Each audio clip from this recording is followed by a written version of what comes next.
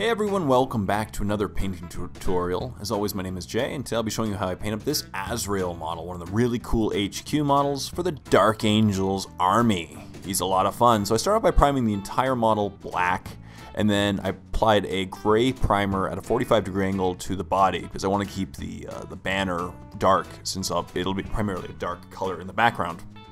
And then with a handy dandy Zotar 2020, I applied a nice highlighting up with Raven Black over the banner.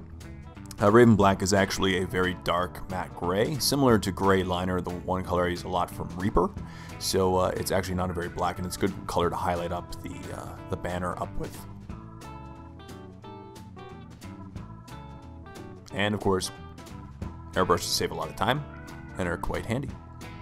And then I took my airbrush once again and I applied Caliban green to the body, so all the parts of the armor that are going to be green, and the banner, the cloak on the banner of the Dark Angel, he'll also be green.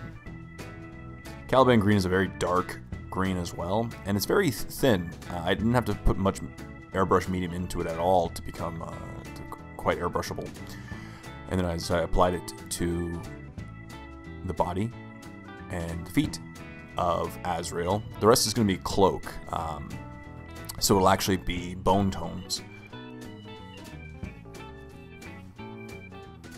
And then I took a 1-to-1 mix of Caliban green and Warpstone glow, and I highlighted up the model on the cloaked figure on the banner.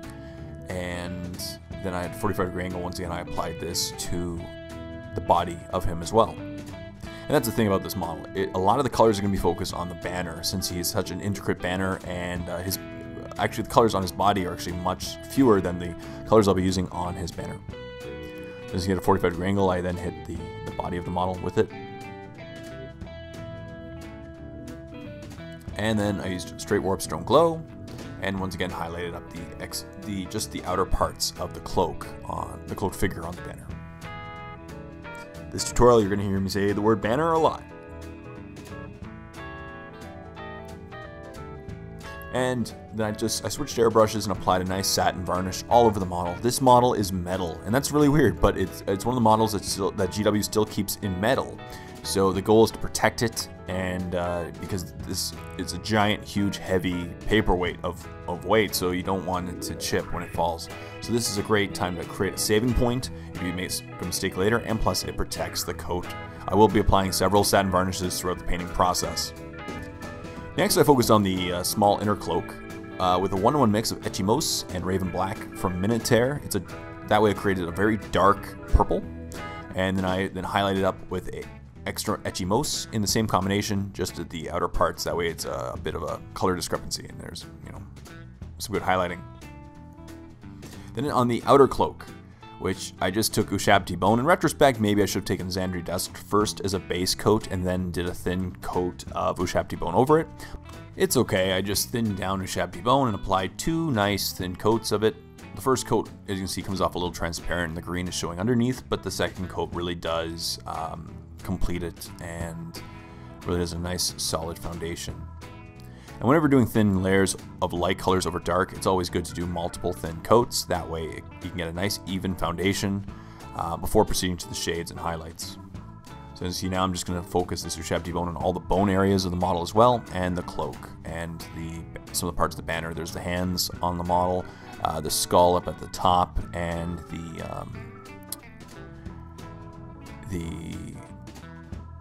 any part that's paper on the banner.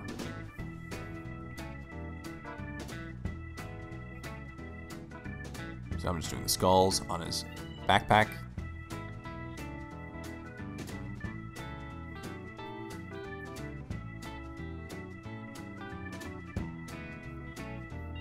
And then I applied 2 different shades. So for the cloak, I applied a Seraphim Sepia shade because I wanted to give that sepia appearance in the recesses and that a slight sepia undertone. But for the bone areas and the banner parts, I will be applying an Agrax Earth shade shading because I wanted them to be more dark and brown as opposed to the sepia appearance of the cloak. And also apply that to the Agrax Earth shade over the Purity Seal. That way it's a good way to differentiate these areas and really make them just stand out. When you're using the similar color schemes, like, and I'll be using the same base coat and highlight colors, it's a good way to differentiate them is using shades. So right now I'm just applying the Agrex Earth shade to the bones and the banner.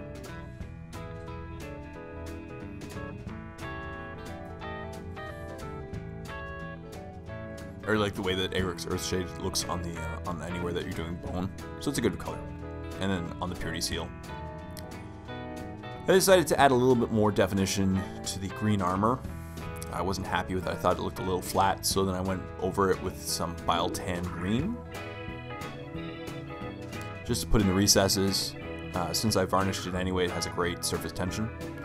And then when the cloak was dry, I then highlighted up using Ushabti bone. And for the highlights of the cloak, basically what I did is I started off on the raised areas, as I typically paint with my cloaks, by defining the raised areas and then worked my way down towards the recesses and building it back up basically as Ushabti bone, leaving the sepia shading in the deep recesses of the cloak. So this step took a little bit of time because I slowly had to build up each part of the cloak, and there's a lot of waves in Azrael's cloak, as you can see. It has a lot of dimension.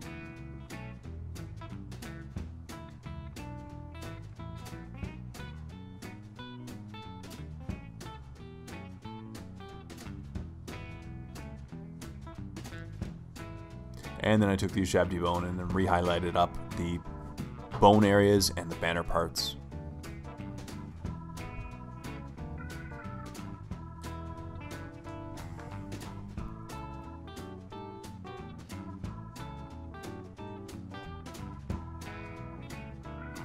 Just doing a quick overbrush of these areas, give them some definition. And then I repeated this process once again with Screaming Skull, which is the lightest color. It's a slight off-white. I just repeated this and highlighted up certain parts of the cloak that I really wanted to pop. And once again, I highlighted up the cloak by starting at the raised areas and worked only a little bit down towards the recesses. I wanted to have a nice gradient of colors, and this just allowed me to do a quick highlight and just add another color and really make it stand out. And of course, I did the same thing with the skull parts as well. Just a quick overbrush of the skull areas and the bone areas, just to give them a little bit more of a color scheme as well. Then I returned back to the body and just did a couple quick edge highlights with a 1-to-1 mix of Caliban Green and Warp Snow Glow. That way it just makes them stand out. It brings the attention to certain parts that I really just want to be highlighted up. I should have probably done this at the beginning, but it's okay. Better late than never.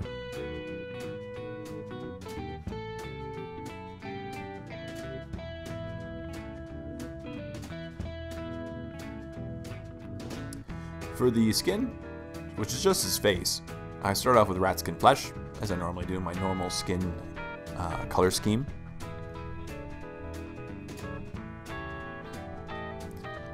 Try to get a nice solid coat of rat skin flesh over his skin area, his face. And then as always, I don't like going straight to the shading, because Rakelin flesh shade can be pretty dark, especially if applied over rat skin flesh, so then I went to Bestigor flesh first. That way the flesh shade is going over the Bestigor flesh, and it's less of an intense shading.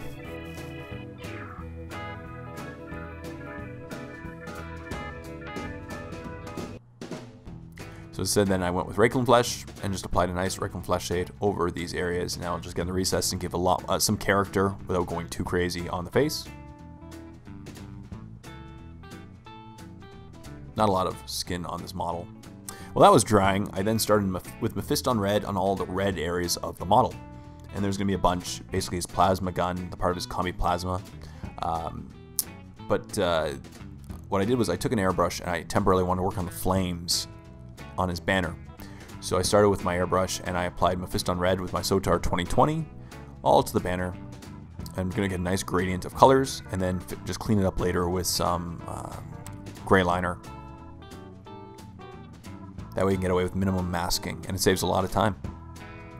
So first with Mephiston Red, getting a nice solid coat for the flames behind the Dark Angel. And then repeat this process with Evil Sun Scarlet, leaving the darkest color at the bottom, so feathering it up upwards with Evil Sun Scarlet, and getting a nice gradient of colors. And then once again, the next color I used was after this, as you can see, it's just building up a nice gradient of reds. And then I went to the next level of red after this, which is of course Wild Rider Red. As you can see, it's such a huge model because of the banner. It's sometimes hard to keep it all in frame. But yeah, and with Wild Rider Red, which is an orangey red, and then Troll Slayer Orange. Once again, each step using less and less paint, working my way less and less down the flames. And then a 1-to-1 mix of Troll Slayer Orange and Eero Yellow, producing a very bright orange at the very top. And then we got a nice gradient on the flames. And then I return back to the face with Bestigor Flesh. That way there's not too extreme of a difference between the recesses and the raised areas.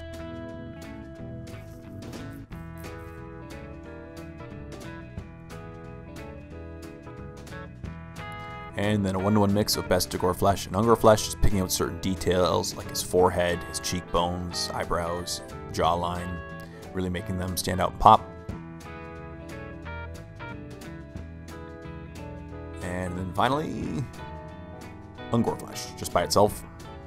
Repeating the process once again, just picking out certain details, the nose, the eyebrows, the cheeks, that I really just want to bring the attention to on the features of his face.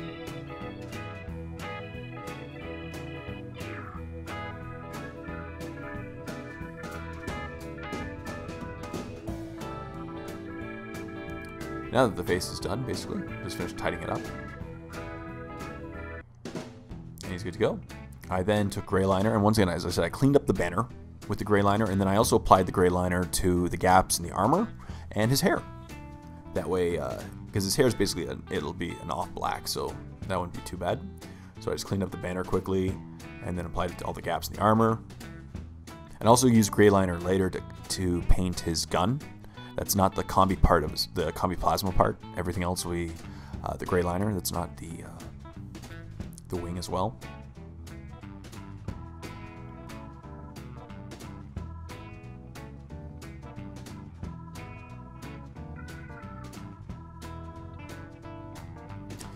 When that was done, I then took white scar and thinned it down slightly and applied it to all of the winged areas of the model. In retrospect, I might wanted to have used ghost white instead. That way I produced a bit more of a blue tinge to it in the end, but I don't mind. White scar worked well, so I applied a couple thin coats to these areas, the wings on the chest, the wing on the gun, the wings on the banner,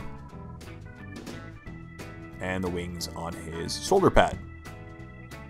A lot of wings. Oh, and the wing at the top of his banner as well. There's a little angel figure.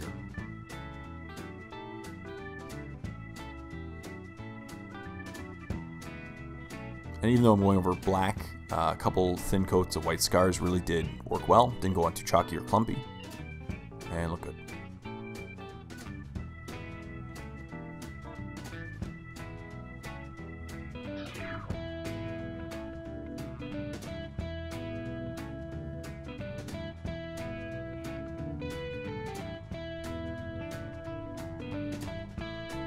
And for the wings, once again, just getting the nice definition on the wings.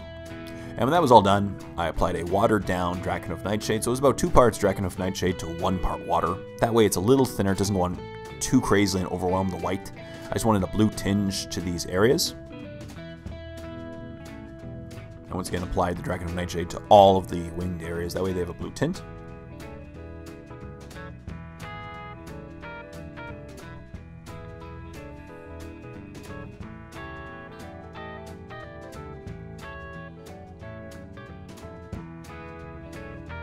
And then re-highlighted them up with white scars, leaving a bit of the Drakenhoof Nightshade in the recesses and along the edges.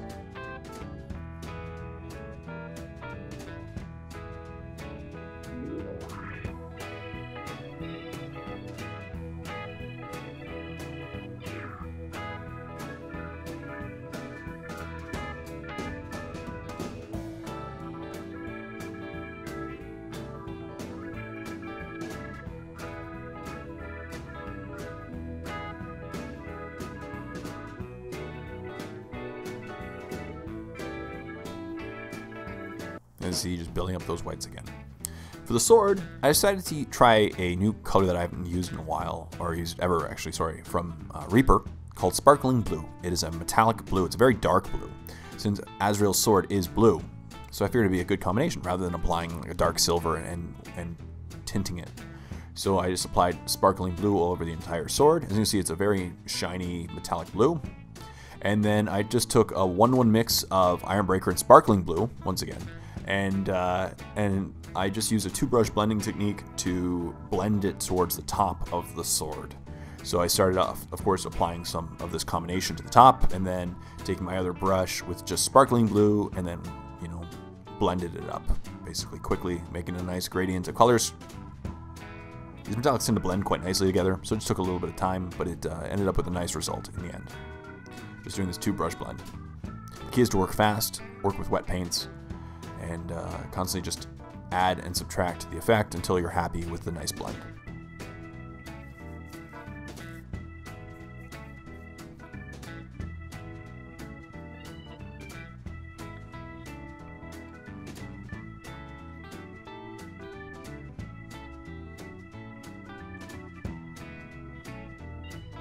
And when that was done,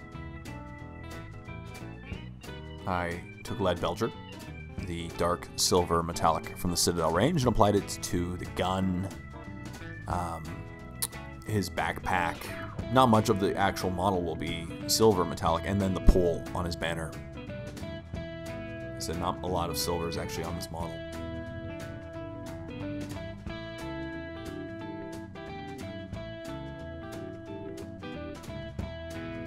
Oh yeah, and then the edging around his pack. In retrospect, I should have painted red first and then did it, but it's okay. I just had to be a little more cautious when painting the reds in between the silver areas on his satchel, or his gun holster.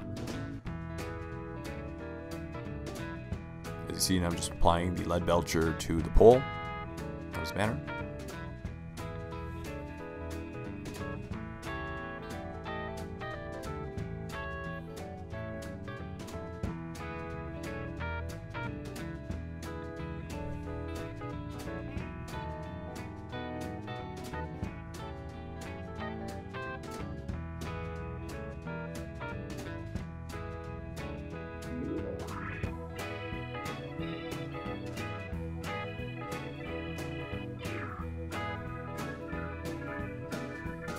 And then apply this to the gun as well, and the tubing around the non-oil. And then highlighted up the silver areas with Ironbreaker. So yeah, so basically I applied a non-oil shade to these areas because that way it gives them an older appearance, always gives them some good definition, and then highlighted up with Ironbreaker, the mid-tone silver from the Citadel range. I just gave a quick overbrush to these areas, giving a little bit of texture and to bring out some variation. That way it's not just a monotone metal color.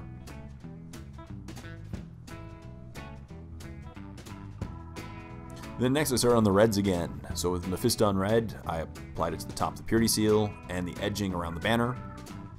And the basically all the swords on all of the symbols are going to be this red as well.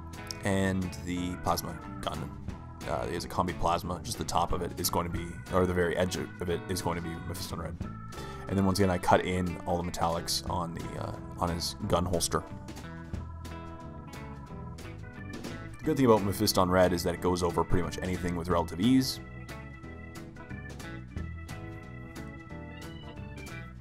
It's a nice color, has a lot of good pigments.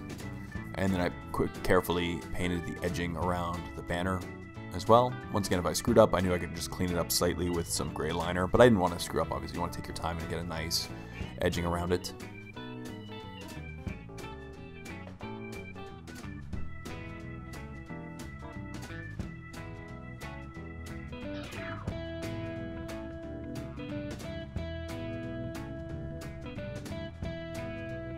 And I also painted a sword on his banner.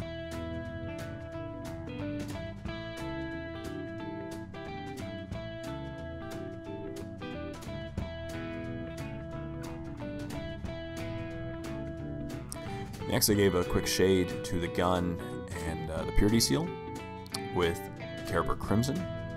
I didn't apply it to the banner because I wanted to look more realistic tones on the banner. So I just applied it to areas that have a lot of detail, like his holster and the handle of his sword. And then highlighted up these areas with Evil Sunz Scarlet, the mid-tone red, of course. Working on the edges, building up some detail, looking good. And then I used the Evil Sunz Scarlet as well to build up a bit of a gradient on the edging of the banner and the sword symbols and the sword on the banner.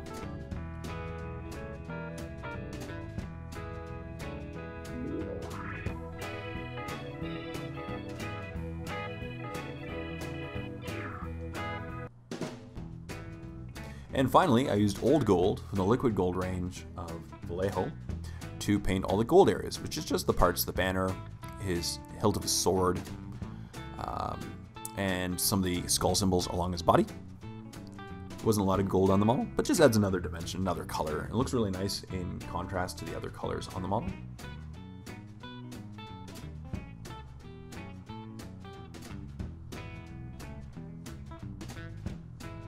And the great thing about liquid gold is that it goes on so nicely, has such a great shine to it.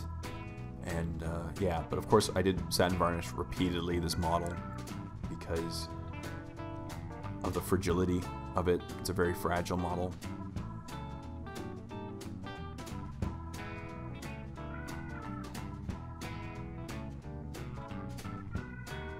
And that's it. So now I know how to paint up this Azrael model. In the end, he turned out really cool. A lot of detail on the banner, and just it was a lot of fun to paint up, and it's cool to have him now looking good, and he'll be going to kick butt for the Dark Angels on the tabletop. As you can see, the banner turned out quite nicely.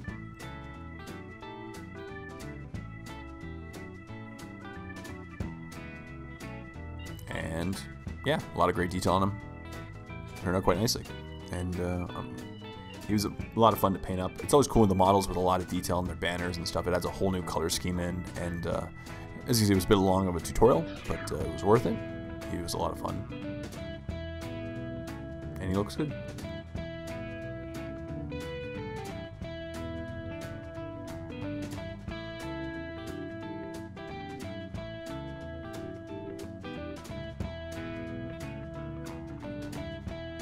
And that's it. So thank you very much for watching. Most importantly, thank you for subscribing to Warp. You people are awesome. Leave a comment in the comment section down below of what you want to see in future videos, and I'll do my best to make sure that every suggestion happens. So thank you very much once again for watching. Until next time, this is Jay saying, happy painting, everyone.